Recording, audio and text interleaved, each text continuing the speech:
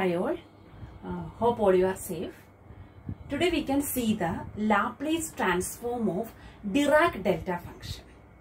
What is Dirac delta function? This Dirac delta function was introduced by the famous physicist P.A.M. Dirac. He was contributed much in the development of quantum mechanics. The physics students are usually use this Dirac delta function many times. So, what is the physical significance of this Dirac delta function? It can be visualized as a very short pulse. It is infinity at one value, and at all other values it is 0. That means we can define this Dirac delta function delta x, which is equal to infinity at x equal to 0, and to all other points, that is x not equal to 0, this Dirac delta function becomes 0. Okay. So, in engineering, in the signal processing topics, we are using the square wave pulses. We can consider a square wave. The width of this square pulse is a, and height of this pulse is 1 by a. So, what will be the area under this pulse? That will be a into 1 by a, that is 1. So, we can call it as a unit impulse. If the width of this pulse, that is a, tends to 0. Okay, limit a tends to 0. What is the function here? F of x. F of x will be the height of this pulse, that is 1 by a. So, f of x equal to 1 by a. If the width of this pulse is equal to 0, then limit a tends to 0, f of x become, when this a tends to 0, 1 by 0, that is, this becomes infinity. This function is known as Dirac delta function. That is, whenever the width of this pulse turns to 0, then this function comes to this Dirac delta function. Then also the area of the pulse must be 1. That is, here what is the area of the pulse? A, here into 1 by a, that is 1. So when this square pulse at the limit, when the width becomes 0, then it is introducing as the Dirac delta function, that is at x equal to 0, at the center point at x equal to 0, this function goes up to infinity and again it comes back to 0. So then if we consider the area under this curve, it is a very short narrow pulse, then if we consider the area, that will be equal to 1. So that is one of the important property of this delta x Dirac delta function, is that integral delta x dx must be 1. What is the area under the curve? That will be the integral delta x dx is equal to 1. It is mainly used in the signal processing unit, and the physics peoples are used everywhere in quantum mechanics. So come to the Laplace transform of Dirac delta function. We can define this Dirac delta function as delta t minus a, which is equal to infinity at t equal to a, and it is equal to 0 if the t not equal to a. There are so many properties for this Dirac delta function.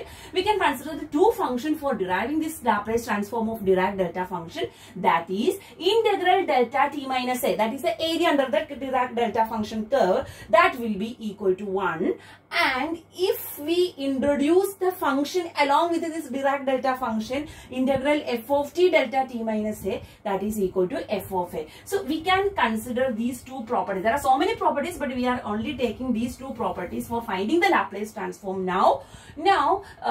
Here one important condition is that while taking the integral of this function, this a must be within the range of the integration. Otherwise, what will happen if the a is not within the range of integration? This integral completely become 0. So it is must that this a must be within this range of integration. Okay. So now come to the point of this Laplace transform. Laplace transform of delta t minus a.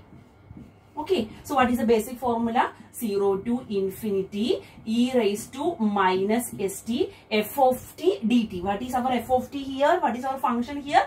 Dirac delta function. That is delta t minus a dt. Okay, so it is equal to, from this property, if the integral f of t delta t minus a, here what will be the function here, f of t will be e raised to minus t delta t minus a, that is equal to f of a. That is f of a matlab, this is f of t, that is e raised to minus st at a, that is at t equal to a. What is that answer? E raised to minus as. So what is the Laplace transform of delta t minus a? That will be e raised to minus as. Okay.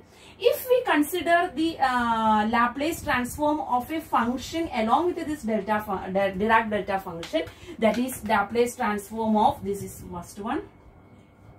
Second one, if we consider the Laplace transform of the function along with the Dirac delta function, delta t minus a, what will be the answer?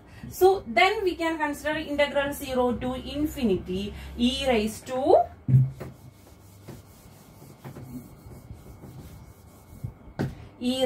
minus st.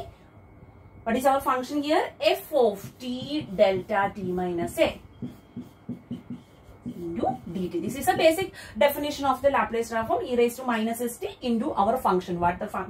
For which function we have to find out the Laplace transform, that function is here. Now, according to the property of this Dirac delta function, f of t into delta t minus a is f of a. So here a delta t minus a into this completely become f of t, that is e raised to minus st f of t at t equal to a. So at t equal to a means this will become e raised to minus s. Okay, t is equal to a, so a is f of a. Okay, so this is the Laplace transform of a function with respect along with this Dirac delta function. Okay, so based on this we can do some new problems, then we will get the idea.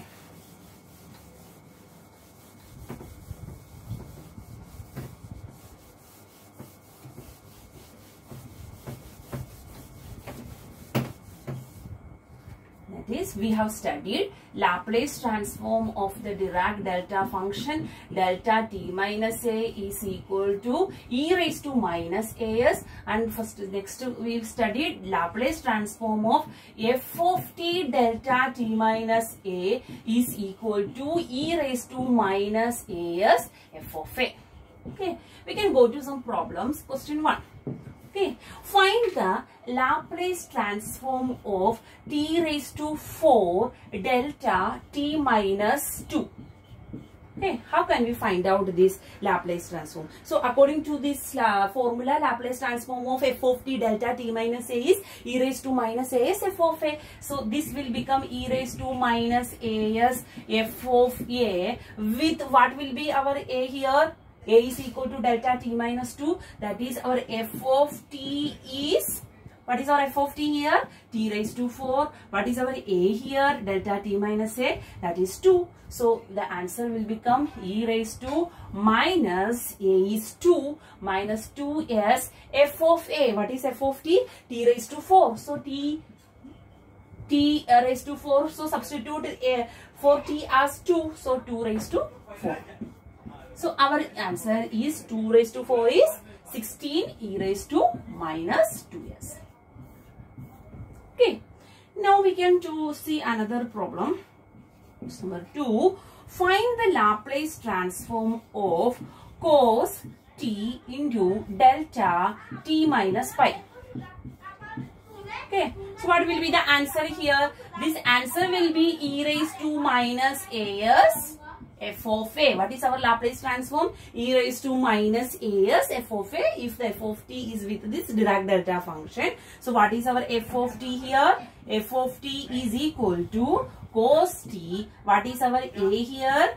Pi. Then we can write this answer as e raised to minus as, that is minus pi s, into f of a. What is our f of t? Cos t. Then substitute this t as a, that is cos pi. Okay. So what is the value of cos pi? Cos pi is minus 1. So our answer will become minus e raised to minus pi by s. Pi s. Okay. We can see one more problem.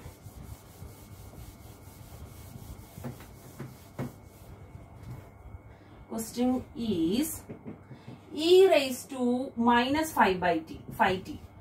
Laplace transform of e raised to minus phi t delta t minus 3.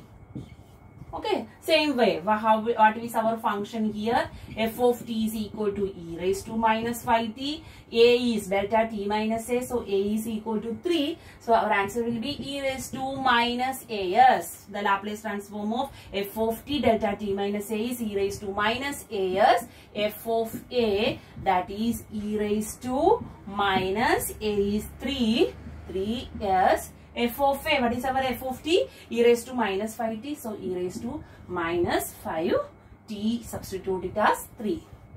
That is 5 into 3.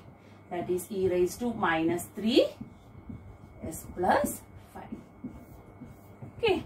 So, in this way, using these formulas, we can find out the Laplace transform of Dirac delta functions. Okay. So, this Dirac delta function has much physical significance in signal processing study and in the quantum mechanics study in physics. Okay.